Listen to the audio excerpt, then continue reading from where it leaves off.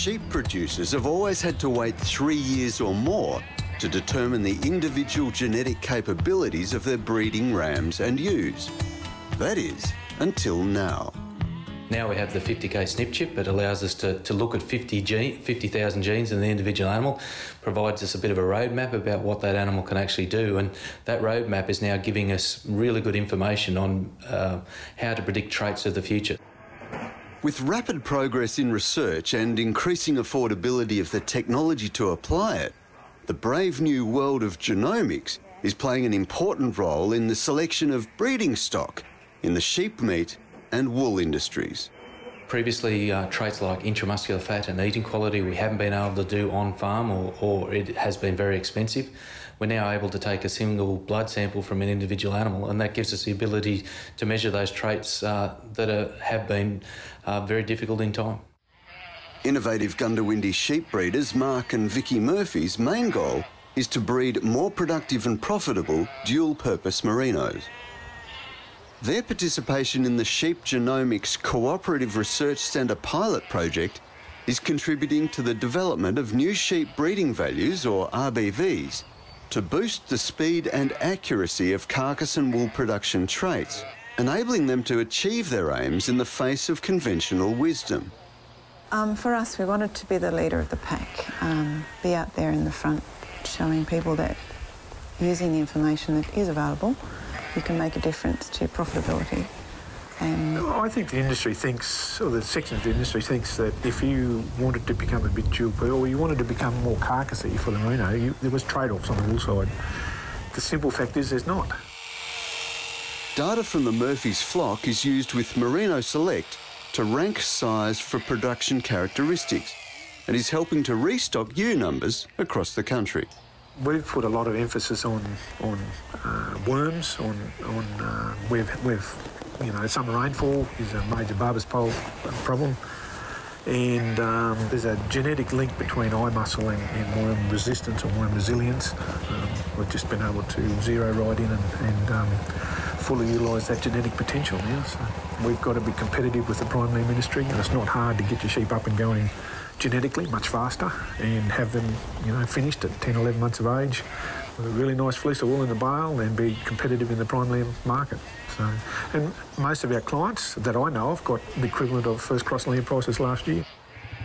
Further south, Debbie and Steve Milne are leading the push with white Suffolks in the genomics pilot project. Steve and I run a white Suffolk stud here at Branks Home in Victoria. We join about 150 ewes a year. We're in high rainfall country, 26-inch rainfall, pretty secure country down the Western District of Victoria. Debbie and Steve have researched breeding values on 3 young rams, the DNA of which was scanned 12 months ago. And that's number... That's 782. One of them was particularly good on the eating quality traits of sheer force and intramuscular fat. So he and his progeny are already earmarked as providers of high-quality eating lamb to consumers. We're in a situation in the terminal sire industry where we already have a great deal of information on an animal by the time they're 6 months of age. What it is going to boost is it's these hard-to-measure traits that we don't measure at the moment and we can't measure. Genomics have enabled this to happen within a short time frame, rather than waiting for slaughter.